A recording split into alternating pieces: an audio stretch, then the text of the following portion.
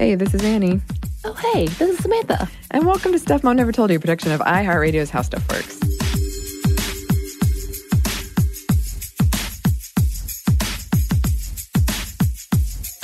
I just waved at you. Did you notice this? I always notice when you wave at me, I was like, hey. As if we haven't been speaking for 20 minutes before this. I appreciated it. It's like I've not seen you today. Hey! Yeah. Okay, I'm done now. Yeah. Well, I am really grateful for the wave, and it's a positive thing. Thank you. Yeah. And it kind of relates to body positivity. Yeah. Well, the word. We'll go with the word. Thank you. Which is what we're talking about today. And before we get into it, trigger warning for eating disorders. Right. And this episode is sort of a continuation of our episode that we did around what is normal. And we're going to talk about the pros and cons of the body positivity movement and how it has been largely usurped by corporations. Yeah, and we wanted to come back and talk a bit more because we definitely have had conversations among ourselves as well as hearing from listeners about the pros and cons of body positivity and the whole movement. And we say this at the beginning, we're not here to argue with people and their opinions of other people's bodies. We're here to have a conversation of the bigger picture of the us versus them mentality that has always been an underlying issue and the ease of taking advantage of the conversation for power or money. So with that... Definition! Woo! Definition time. Body positivity, or body pos, essentially means accepting your body and recognize that your worth comes from somewhere else. It doesn't mean you feel super positive about every part of your body or super positive about your body all the time. It doesn't mean you're not taking care of yourself, although ultimately a stranger's health isn't really your business. Yeah, can we say that one more time? It is not your business. These days, because the body positivity waters have gotten so muddied by corporations and the mainstream, some prefer the term fat acceptance or body neutrality, and we're going to get all into that. But first, we wanted to look at why it matters.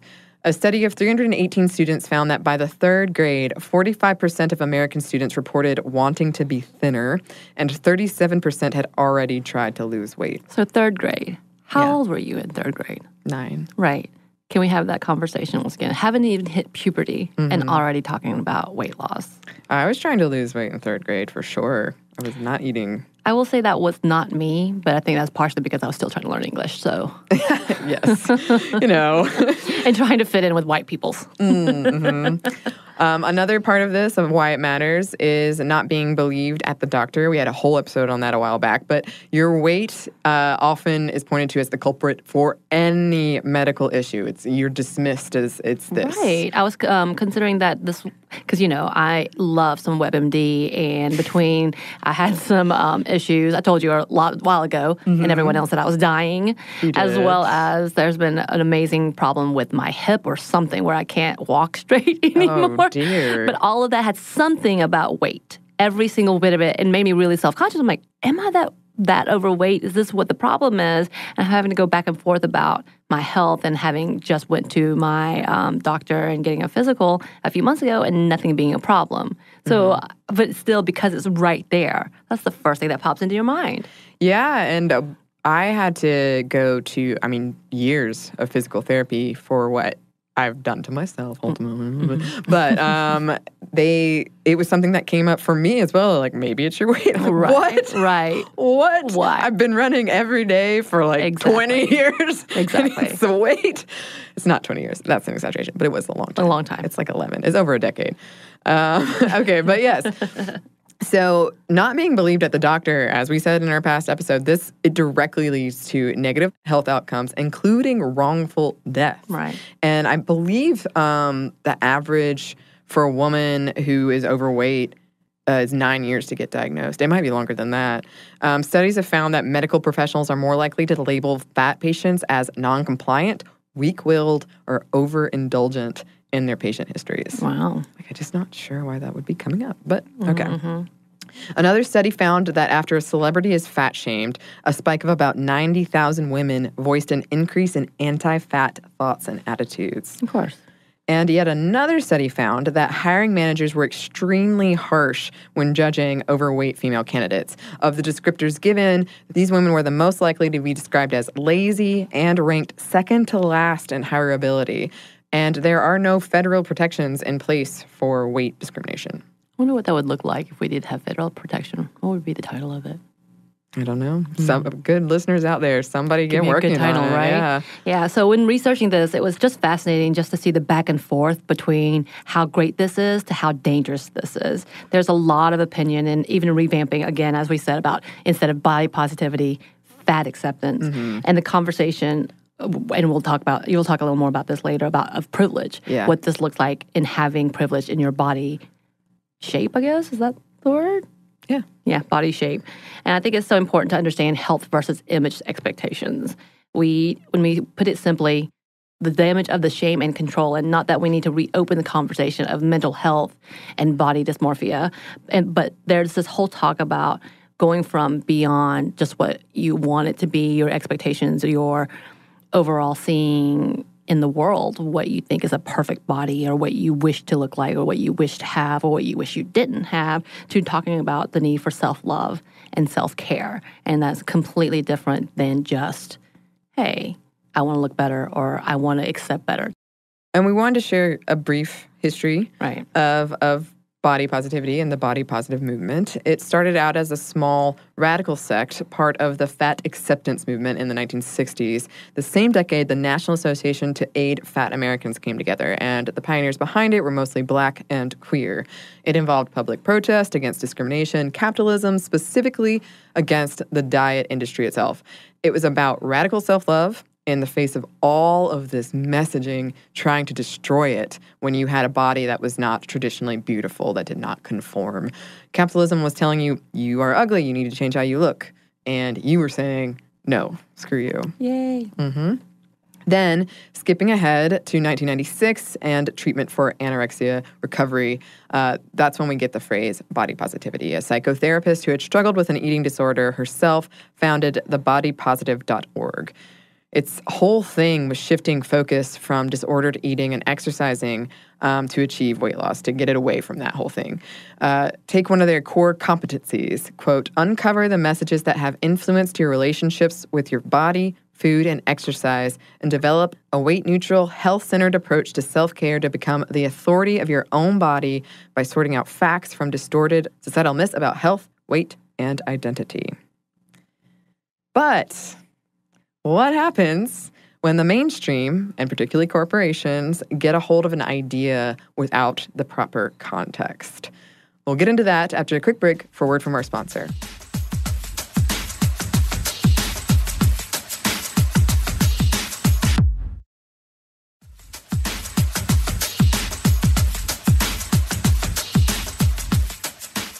And we're back. Thank you, sponsor. So, what is the problem here? Why is it that when you search body positivity, most of the results on the top 2 pages are the problem with body positivity? Right. The problem is corporate America. Just kidding. But not really. Oh, yeah. No, not a joke. I think just as corporations have made so much money on dieting culture, self-help culture, beauty culture, they know what is trending and hold tight. I mean, they're smart as hell. They know how it works. And even beyond that, they monetize individuals. And I find that fascinating in itself, how we become so caught up with individual names to push us to some kind of idea or influence us to buy these things. And it's the YouTubers, it's the social media influencers, which, by the way, I didn't know was a thing until like 6 months ago, which when we had a little thing, we had a beer get-together, essentially, and it was influencers, and I had no idea what that meant, and it meant they had to have a certain amount of followings on certain types of things. I was like, what? Who are you? Why are you so important that you get these free things? It's because you take a picture with an item and people like it? Oh, damn. I want to be one of those. Recently, I went to Hawaii. I get to bring it up again. Yes, I hate you. And when I was filling out the state media form, there was a section that said, what part of the media are you? And I was fascinated because now there is an influencer section to get funding to go visit a state. Blew my mind. I didn't know you can do that. Where can I sign up for that? Although I'm not really cool enough for that. You're an influencer.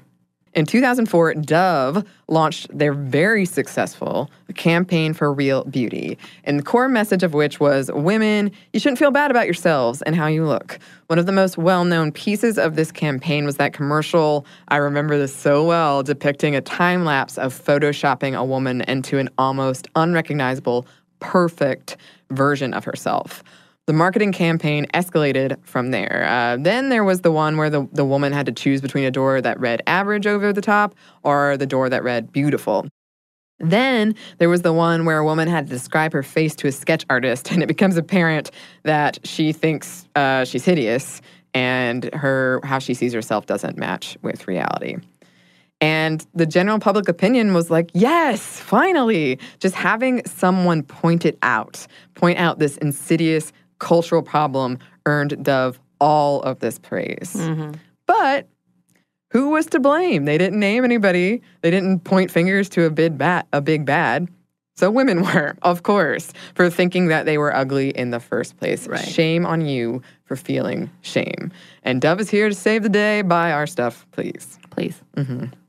But it's not just Dove, of course.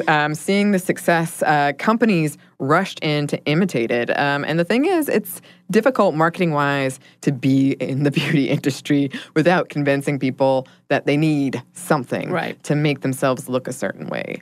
These companies helped create that self-hatred for our bodies and then picked up on an opportunity to make more money from the thing that they created, and they changed the conversation, all the while washing their hands of any guilt. For instance, some companies have plus-size models in their campaigns but offer no actual plus-size clothing. I love it. They just know it's popular. Fashion shows might do the same thing. It's the bare minimum to look like they're changing when they are not. Right. It's still the same old blame game, but it's with different makeup, as they say. It's a different lipstick. Are you talking about the pig of the lipstick? Maybe. I don't think so. Oh, okay, keep going. It's difficult, too, when your company depends on ads to be critical of those companies. For instance, BuzzFeed had to take a piece that was critical of Dove off because they had ad space with Dove. And I can't tell you, I wish I could. No. I can't tell you all the back and forth that we go through on this show with our ads teams. Yeah, I think just coming in and having to sit down and listen before I even started was kind of like, oh, damn, this is a whole thing, and it's like constant. I think and then we have to be really, really vigilant and research everything they send us. Yeah, and our ads team, they are saints, and they are. I feel like we've gone through a journey together. They know so much about us. Yeah. And you'll probably hear ads for exercise and nutrition apps on this very episode, which again, I like exercising and I'm all about building healthy habits, but I'm aware of all of these issues that go hand in hand with being a feminist podcast and eating disorders and body acceptance and the diet and fitness industry. I mean, that goes even just beyond, because it could be nothing to do with fitness, but they represent something outside of what we're talking about in fitness. I know we've had a lot of questions of doing vitamin types of things and all of these that have really nothing to do with necessarily fat and diets, but because they may be a linkage to it, we're like, we can't. Yeah, and that back and forth. And I feel like the big problem is a lot of times I say I don't want to talk anything about weight loss. It's just that's what the focus is. That's the only reason you could be wanting to exercise or build better habits, which if that is a healthy side effect of being healthier. Right. Great. And I think you and I have also talked about the fact that we hate having to have this back and forth, but at the same time, we can't be too hypocritical because I do use apps like that, and I'm very conscious of who I am. Of course, we talked previously about us having a hard time with our own selves and having our bodies and trying to maintain a balance for our lives as being a part of the show as well as being just women in general. But the thing is, I do think it's necessary. I was unhealthy for a very, very long time, and that had a lot to do with stress and stress eating and not having the time to exercise, not having the time to sleep. Yeah. But having to sometimes learn control through assistance. And that's the thing too. Absolutely. And some companies have sworn off photoshopping are headlines promising weight loss. Some celebrities post unretouched photos after a magazine does too many touch-ups. But it is still worth keeping in mind that a lot of celebrities, with or without makeup, are still professionally beautiful. Right, meaning they get a nice chef coming in and fixing their food that has under 300 calories. Ooh. And when we see movies with the magical movie makeover implying how ugly this person is, that is a model, and until she wears better clothes, gets her hair done, and takes off her dang glasses, that's damaging. Right, especially when you're like, that person was never. No.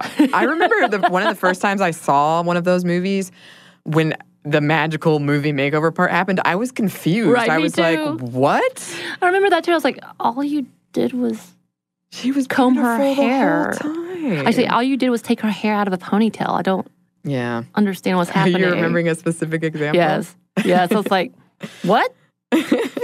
Yeah, it didn't make sense to me.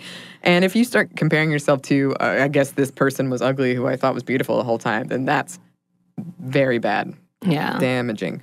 And also, apparently, there are boatloads of tutorials out there teaching folks how to apply makeup and make it look like they haven't, so they can still use the hashtag no makeup. Right. Well, I remember seeing something. Well, it's kind of like when you see people going to bed and they wake up in the TV shows or movies and you see they have lipstick on and mascara and you're like, how the hell were you asleep? Because if that wasn't me, my face would have been covered in all kinds of clown stuff. Smear. Right? And pimples on top of that from wearing that makeup anyway. So that's just, they're all lies.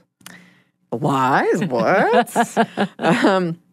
Along with this is the whole phenomenon of society worshiping any woman in the public sphere who dares claim she is, in fact, beautiful, or condemns them for it. I used to see this all the time back when, like, I don't know why, but I was reading dating apps. It was for work. But, like, comments on dating apps, and when someone would say, you're so beautiful, like a man would say that to a woman, and she'd be like, I know, and they'd be like, you bitch! Right.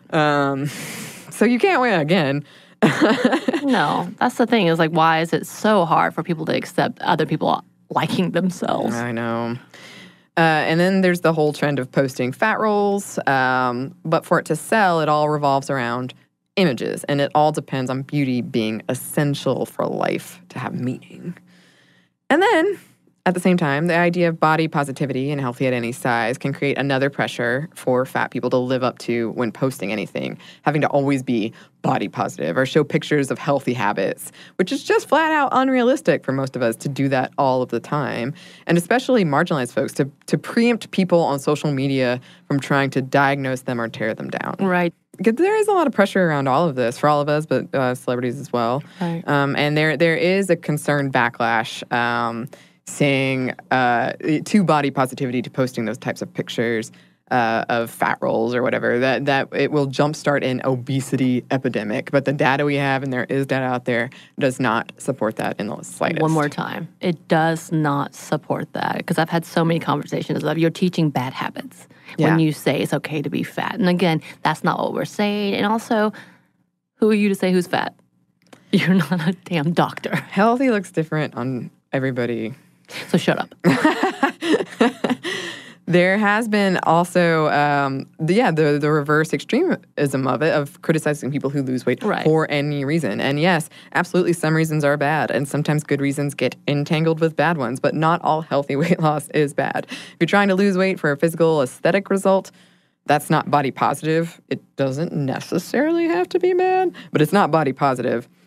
The phrase can be confusing because positive is in it. Right. But if you make healthy lifestyle changes and weight loss as a result of that, then so be it. Yeah, and one of the articles I found was specific to people feeling guilty for losing weight. Yeah. As well as people feeling like talking about weight loss is negative. Mm-hmm. I think I can absolutely agree with the dynamic of unhealthy conversations that revolve around any obsession. And that goes beyond just weight. Any obsession for whether it's people who get obsessed with CrossFit, people who...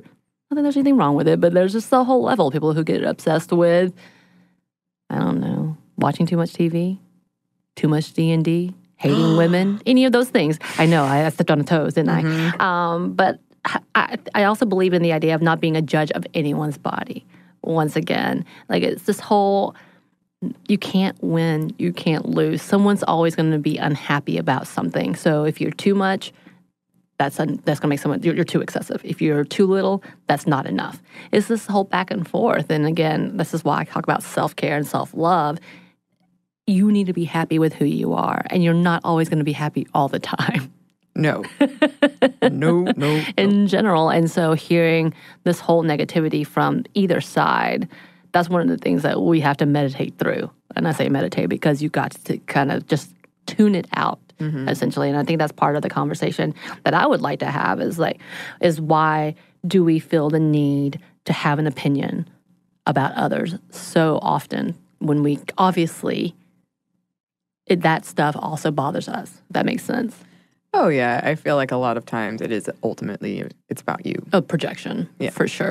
And I think that's part of the things, like, nothing's ever going to be okay until we figure out what's okay with us. Is that very wise? I don't know. Is that a question? It's time for another ad break.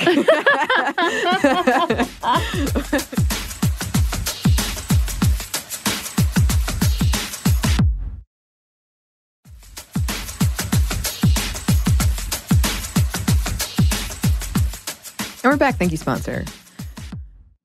So you can be kind to your body and love your body and still want to change things about your body. Change doesn't have to be bad.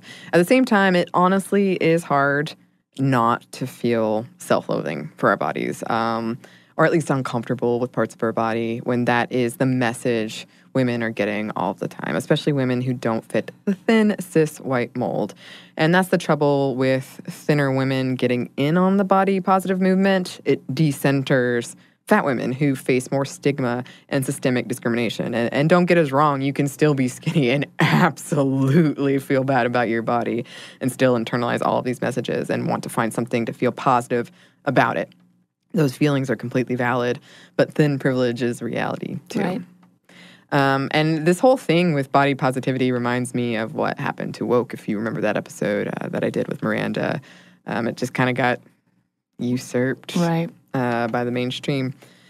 And we are talking a lot of bad things about body positivity, but it has done some good things too, like starting conversations like these, more people seeing themselves and others in social media and media at large, and feeling like, oh, I can do that too. I can post pictures too. I can go out and be. I recently watched Shrill, which kind of deals with a lot of this, and just like the pool party episode is so lovely. Yeah. But body positivity has gotten capitalized on and watered down, and we're not having a conversation about what structural change looks like when it comes to accepting all body types: trans, non-white, queer, fat, disabled. Companies have created and profited from maintaining the status quo. We're putting the responsibility of people with bodies that don't conform to that status quo, we're putting that pressure to change how they feel about their bodies on them without placing any responsibility on the outside forces that impact why they might have that negative self-image. Right. It's wonderful and frankly amazing to feel positive even half the time about a body that does not conform to our status quo, at least in my opinion. But if that body is operating in a system that does not respect it, does not value it, does not view it as human, then... Right. And you're absolutely correct. Because again, I think the same conversations need to be had. Again, I know I divert a lot, but in general to women against women, femme against femme, queer versus queer. Like there's this whole persona that is outside of the actual movement that come in to cause dissent in order for you to hate your own, essentially, if that makes sense. And oftentimes there's this whole us versus them mentality that was never should have been created, but it is profited off of, for sure, as we can see in politics today. Yep. There are good things out there, like if you're looking for them, hashtag body positivity in color, hashtag bad picture Monday, the body is not an apology. And this is a hugely important conversation that impacts safety, moving about in the world, risk of abuse, crimes, and death. And there is no one-size-fits-all solution, just like there is no one-size-fits-all body. So that's the negative side of body positivity. And that brings us to the end of our episode. We would love to hear from listeners their thoughts around this, things that they do to to stay positive about their body. You can email us at stuffmediamomstuff@iheartmedia.com. You can find us on Twitter at momstuffpodcast and on Instagram at stuffmomnevertoldyou. Thanks as always to our super producer, Andrew Howard. Happy belated birthday, Andrew. Happy belated birthday! And thanks to you for listening. Stuff Mom Never Told You is a production of iHeartRadio's How Stuff Works. For more podcasts from iHeartRadio, visit the iHeartRadio app, Apple Podcasts, or wherever you listen to your favorite shows.